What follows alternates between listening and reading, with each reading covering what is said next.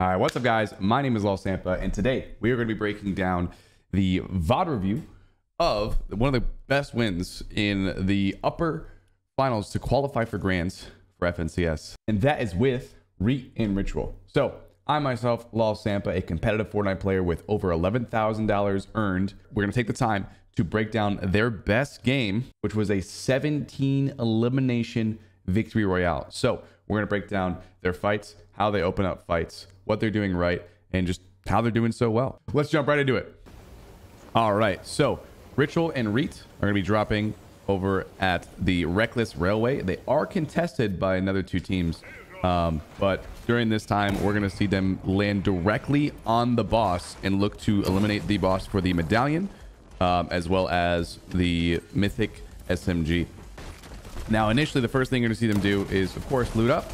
They know their loot path, but also they're going to take down the XS bots on the side. The main boss for the medallion and the mythic, they can instantly take her out without any extra bosses coming through. Now, obviously, we're still going to have the other boss or the other AIs spawn on the side. From here on out, one of the things I talk a lot about when we look at the gameplay of players in Fortnite Championship Series, FNCS, is they're going to need to look for some damage on enemy players for Surge. If you don't know what Surge is, basically it's a mechanic in the game that forces teams to fight. So there's not so many teams in the game that the servers crumble under the massive weight of all these players building, shooting, and fighting, right? So they're going to need to get Surge. So how do they do it? The first thing that they're going to do is they're going to make sure they're set up for the rest of the game. If they're not prepared to be able to fight another team, let's say, for example, they don't have enough materials, they don't have enough heals, or they don't have the right weapons, then they're never going to win a fight. So you can see in the early game, the only thing they're doing is they're looking at the most efficient things to farm. So as we're watching Reet walk around, you notice, let's even scroll back here a little bit. You'll see he's farming really specific things. He's also looking to get some heals from the vending. He finds some EMP nades or something, right? So he uses them against the vending and then buys some half pots. Only got one, but he did get 3 medkits though, but that's also the gold from the vault too. But what I'm trying to really express here is you can see he has about 90 metal, but he's farming these posts, which are 2-hit, and it looks like he's getting about 20 metal per hit. Now, this is what separates a really good player from a great player to the best, right? Is that they know exactly what to be hitting to farm the most materials, the most efficient things, because it looks as though as if he was farming other things, it would give him less materials, like, you know, this little mailbox on the right might give him like 5-10 metal, but these centerpieces are giving him 20 for 2 pickaxes. So they're efficient with their farming. And now for the second part of the game plan, they're heading over to the forecast tower. So they're gonna go ahead and grab that. So they made it up to the forecast tower, and from this point on, they're trying to just check their surroundings, see if anyone's around them. They do have enough loot to be able to fight if they need to. They have some of the best loot in the game because they've got the mythic, right? And you can see even Reach just checking to see is someone in that bush, and he's actually continuing to farm. So after grabbing the medallion and the mythic SMG, they come over to this forecast tower right over here, and they set up. So Ritual is on top of the hill. He's farming the little metal base for his metal, and Reet is farming the top of this house for his metal. And it's a lot of metal. Metal is probably the most important thing to get when it comes to competitive games, because you can only find metal in certain places, although you can find wooden brick almost everywhere around the map. All right, and so now the AI spawns and they're working together to instantly take them out. And then once they take them out, they use the key, put it into the forecast tower, and now they can see where next zones are. So since they can see where next zones are, they can plan a step ahead. We're in a replay, so we don't get to see everything that they see, but we do know that they can plan one zone ahead, and it'll be important later when we watch them rotate. Now, this is an important part of the game. This is the first part where we actually see their fighting in action. Again, Reet and Ritual are one of the, if not the best fighters on NA Central. How do they start this fight? Now, the number one thing that they're going to be looking for here is actually Poppy Blast and Zyro have been using the EMP nades on the vending machine. And when you use the EMP nades, there actually is a visual audio, which both Reet and Ritual noticed, and they're beginning to set up for this fight. Now, this is super important. This is the key fundamental aspect of why Ritual and Reet are so good at starting fights. So Ritual has the sniper. He wants to get a snipe off before the fight starts, because if you do damage to your opponent and then you force the fight, they are lower health than you. They have to heal. They have to back up. They have to play safe. They can't play aggressive on you. So basically they hold all the control when it comes to a situation where they get the opening snipe. And what I really love here is that Reet's going to run straight through the center and look for an opportunity from one side, while Ritual is going all the way on the outside. And I'm not sure if Ritual did this on purpose or not, but it looks to me as if he's finding a way to stay farther away from the opponents so they don't get visual audio on him. I don't know if that's the case, but that's what my guess would be, because Zyro has no idea. Actually, no, he does realize at some point. Or no, he's running away from Reet. He has no idea Ritual's behind him. And guess what? Ritual's going to get that great angle. Now, again, this is a replay, so you're not seeing exactly what Ritual is seeing in the game. Don't forget that. That's very important. But Zyro gets sniped in the back by Ritual. Great snipe by Ritual. And now, at this point, they have a health advantage. Reet is 200 HP. Ritual's 200 HP. And not only that, they already have a pinch set up. Zyro has to protect his front and his back to be able to survive in this fight. He needs to get to his teammate. And so he's starting to box up. He's starting to heal. And he realizes, you know what? Oh, wow. The pinch is coming fast. So they're already on him right away, making sure he can't heal. So even though Zyro started popping the half pot early, he couldn't even start getting it off. And Poppy Blast has to start coming over and helping his teammate. He does get some tags on Reet, but still, the pressure is on. That's not enough damage to stop Reet from W keying. Plus, on top of that, since they have the medallion, they don't have to worry too much about losing a little bit of shield. They still will be at 150 HP maximum, but still, that's better than being 70, which is what Zyro's at right now. So they're going to keep the pressure up, and they're going to keep trying to staying on top of them, making sure that they can force them into an unfavorable fight. So Zyro and Poppy make a bunch of space here, right? And with all that space, that's going to allow them to start healing and getting healthier. But the problem is that Reet and Ritual are so good at creating these pinches. They're not attacking from the same side. If they were attacking from the same side, Poppy Blast could just hold both of them out on this side, right? But since Ritual's on one side and Reet's on the other, Poppy Blast has to hold out one while Zyro's healing. And Zyro might have to stop healing because there's not much he can do. But actually, Poppy Blast does get in the middle of all the aggression, right? Gets in between Reet and Zyro, so Zyro can start healing. But now Poppy Blast is the one getting double sprayed, and he's actually going to take some damage. And so now there's even more pressure, right? And here we go with a continued pinch, continued pressure. Ritual coming back on the other side, and still Zyro isn't full HP still. So they're still on the back foot, right? Because the less health that you have than your opponent, the more likely that if you guys trade each other, both of you take a shot directly at each other, 50-50 or anything, the more likely chance you go down. So we're going to see them spraying, taking pieces, and Zyro and Poppy Blast are kind of stuck. So the thing that's super important about trying to own space in box fight scenarios is kind of surrounding your opponent with pieces. So there are a couple of pieces over here that are all Rituals. There's a couple of pieces over here that are all Reets. And so what they're doing is they're cornering them. And now Ritual is pushing them, and Reet is also pushing them back into pieces that are their own. And Ritual is going to go back around. Just because of that start where the snipe happened with Ritual from the back, the whole fight has been, you know, on the back foot. And the way that Ritual and Reet kind of corral them into space that they can own or retake, and Poppy Blast having to basically 1v2 to be able to take over the fight, which isn't necessarily Zyro's fault per se, right? It's just that Ritual and Reet got a great opening, and that with that opening, they were able to continue pushing the pressure. But since Poppy Blast has basically been 1v2ing, he's been holding off Reet, he's been holding off Ritual, Zyro's been trying to heal, right? And now comes the very end of the fight where Poppy Blast is fighting Reet face to face. Ritual gets a back piece, and here comes the 50-50. Now, Poppy Blast was 200 HP, but the difference is that Ritual has that mythic SMG, which is going to shoot a lot faster than that Enforcer or AK. I'm not even sure what it's called, if I'm honest with you. I just call it the AK. So I'm going to call it the AK with the AK. And he eliminated some right there. But even then, even if he was able to do more damage to Ritual, Reet was right on his back. The amount of pressure that's been on this team the entire time they've been fighting has been immense. They get that opening damage, and then they just push, corral, own space until eventually they have a perfect pinch just like this. Now, what you're going to see from here is they're going to actually slow down, because Ritual did take some damage. And at this point in time, this is the only way Zyro, the final player of this team, could ever make a play. But Reet, now actually on the opposite side, did get damage. So if Ritual and Reet push in together, which they're about to do against this player, you can just do the math, right? Reet's 150 HP, Ritual's 101, Zyro is 42. That's a 200 health almost disadvantage. So I would be really surprised if Zyro could somehow 1v2 this, as long as Reet and Ritual push in together. So here we're going to see them push in. and Zyro's down. So super important. They get an elimination, 2 eliminations. That's a lot of points for them, of course, but also they had a long fight where they did a lot of damage. That's the surge that they need to survive those surge warnings. And they're going to go into more fights later because Reet and Ritual are just, again, some of the craziest fighters ever. But great refresh, great surge, great fight.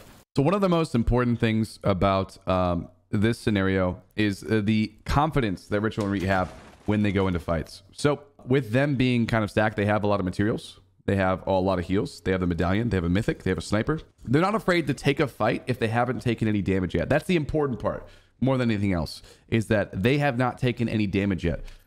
So once they start taking damage, they might think a little different about how they start, fighting an opponent. And with this setup, they basically boxed up this cache, and Tavern and Edgy see them and realize they're trying to W key, right? And so they say, okay, you know what? They're W keying. We don't want to lose this game. They might not have qualified at this point, right? And they go over here to grab the loot from the cache. But Reet and Ritual took over some space. Some of these pieces are theirs. And instantly we're going to talk about the corralling aspect of their fights again. Ritual on a different angle, Reet on a different angle. And what they're going to try to do is push them into a moment where they either aren't covering one of the angles or they make a mistake. So let's see what happens. So in this scenario, Ritual is taking pieces from Edgy as Reet is pressuring from the side, and Tavern is making space. So Tavern is moving back, making space, while Edgy is moving forward into them. But this is kind of a mistake. It's not a bad play by Edgy whatsoever, but it's just disjointed from Tavern. Tavern's going backwards, making space. Edgy's going forward to fight. So they're disjointed in what their game plan is, right? And Ritual and Reet are on the same page.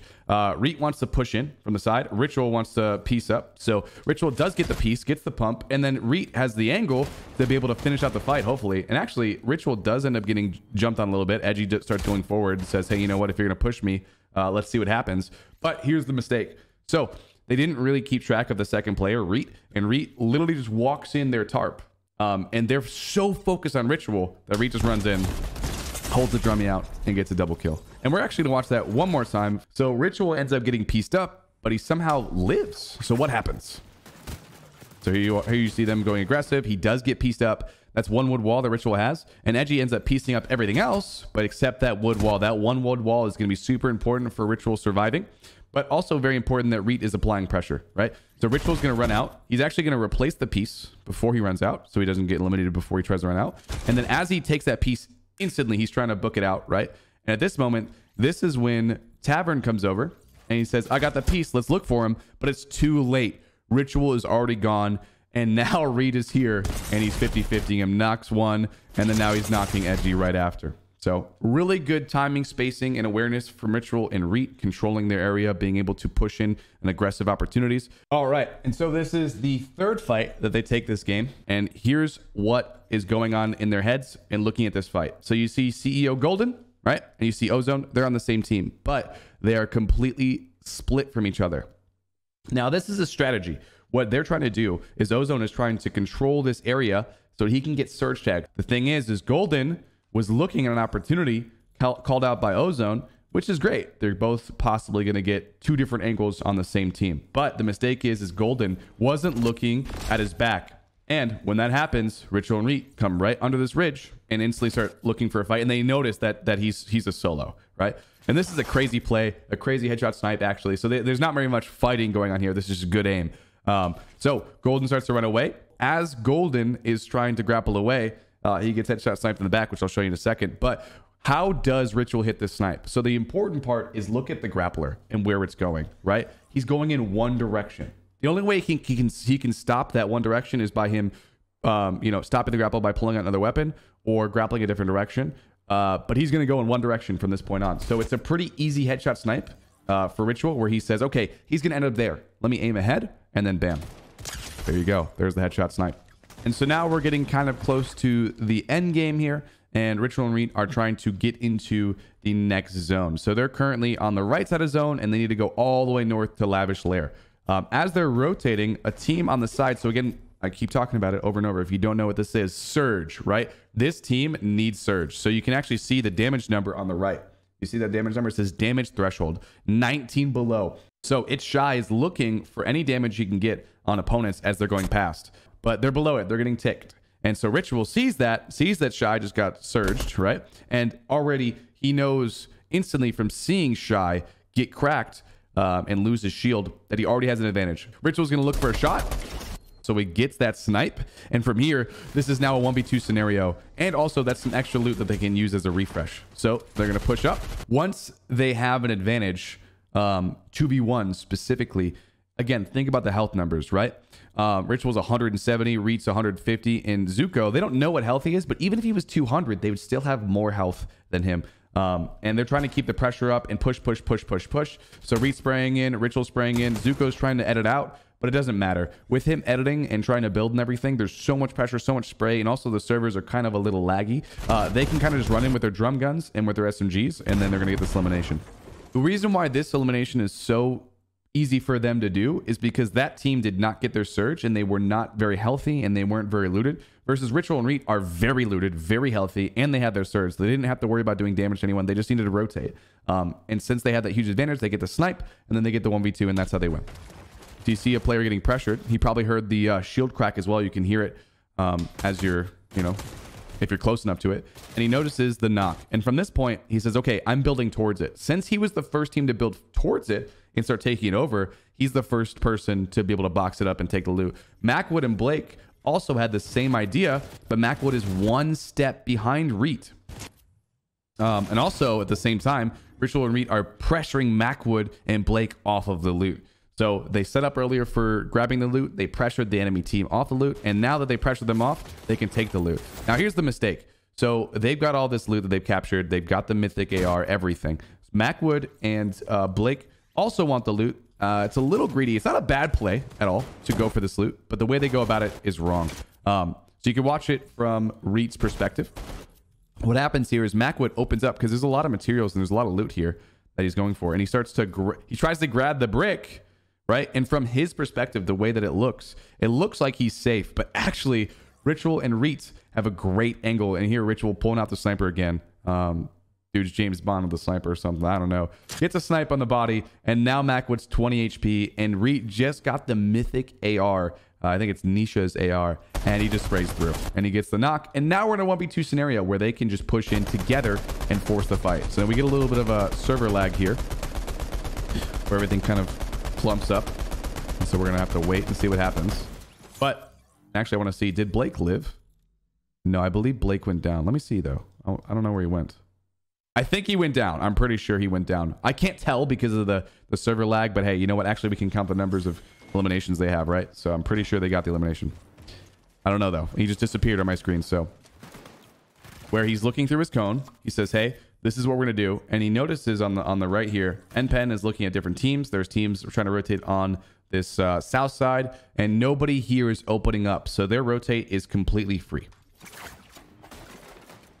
All right, so now we're getting to the moving zones. So many players, all very close together. The most interesting part of the entire game. So how are Ritual and Reet going to rotate through this? Don't forget, they do have the forecast tower, so they can think a zone ahead. They can prepare a zone ahead, which gives them a huge advantage over everyone else. Here's a great example of them utilizing that forecast tower, right? So they knew the zone was going to go south here, and so they positioned themselves right on the edge, right where south is going to start rotating. As they're rotating through this endgame, they are trying to get to the front side, and he notices this player in solo. So Ritual notices this player all by himself and says, hey, solo on me, I'm going to pressure him. And Reet is already on the side. Freeze decides to run out and go for a 50-50. He probably thought Ritual was a solo, but he didn't have enough information. Reet's on the side, and they get the elimination. And yeah, which is a great refresh.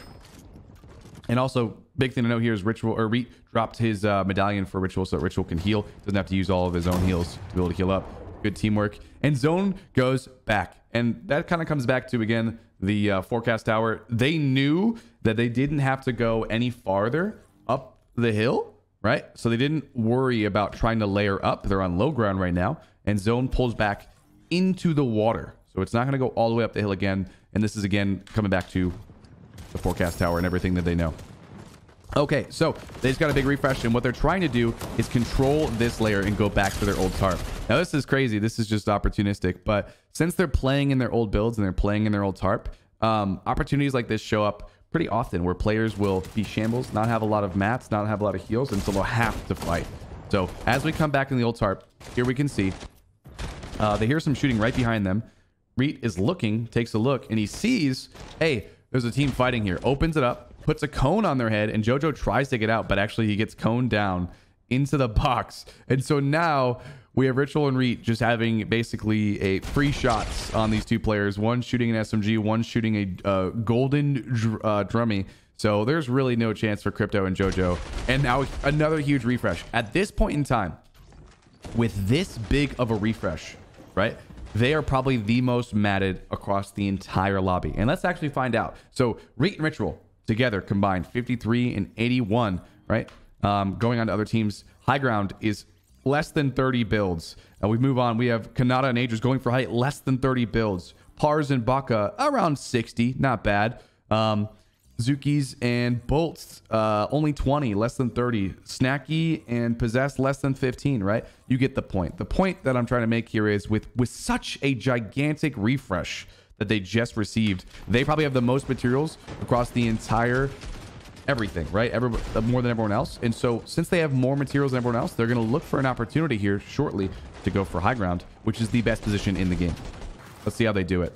So they're going to build ahead first and foremost. And the next zone is getting prepared. And as you see, as I was saying before, they've realized, hey, we have so many mats, we should go up, right? And they look up and they notice, Ritual notices this team is in full wood, right? If a team is really, really strong or has a lot of material, they're going to build in either brick or metal up on high ground. But as Ritual looks up, he notices, hey, they're in full wood, which means they probably are running out of materials, unless there's some crazy mind game going on. But I doubt it. I really doubt it. So Kanata's up on height. He gets sprayed out. Ritual starts to go up, and then Reet notices an opportunity to do some damage to Kanata and gets an absolutely just crazy beam onto Kanata. And Ritual's going up, gets the pump onto Kanata, and now at this point it's kind of free game. They have so much resources from the refreshes that they got that they can pretty much just kind of go ham. They took over high ground. This player Zuki's had no mats, and so Reet gets a free peek, and they're on height. At this point the game's over. So what is the game plan from here? Ritual is going to stay up on the high ground, and he's going to use those two med kits to heal off while Reet drops down with a couple of materials and tries to stop anyone else from healing off and make sure that they can get the win, but also get some elimination points along the way. So let's see how he does it. So he stays up on height for a second there, drop down because he sees this team kind of just staying in zone, gets a wall, has that 0 ping from Dallas W, and then also Ritual's helping him too. So he's not just spraying someone else, he's helping Reet specifically. And Reet's able to play super aggressive off of that. Gets a bunch of damage with the drummy, jumps in the water. There's a player there with no mats. And wow, now they're top 2. 1 player left. Ritual on high ground is literally dancing. Love to see it. All right. And then he moves ahead. And as he moves ahead, Adrian was healing off with some med kits in the back of zone because he had very little mats. And he comes in and bam, Ritual gets the big 1 pump. And that is how they won the game. So W, let's go. Crazy good fighters. 17 elimination victory royale. This game on its own would qualify you to grand finals. Hope you guys enjoyed this breakdown by myself, lolSamppA. If you guys enjoyed it, and if you guys would like to learn from me sometime, there actually is a Discord link down below where you can get some coaching. And also I stream on Twitch pretty much 5 times a week, and I'm a competitive player myself as well. So if you guys would ever like to check it out, feel free. But I hope you learned something. And if you do want me to VOD review someone, please leave a comment down below. Thank you guys so much. Hope you learned a lot, and I'll see you guys next time. Bye.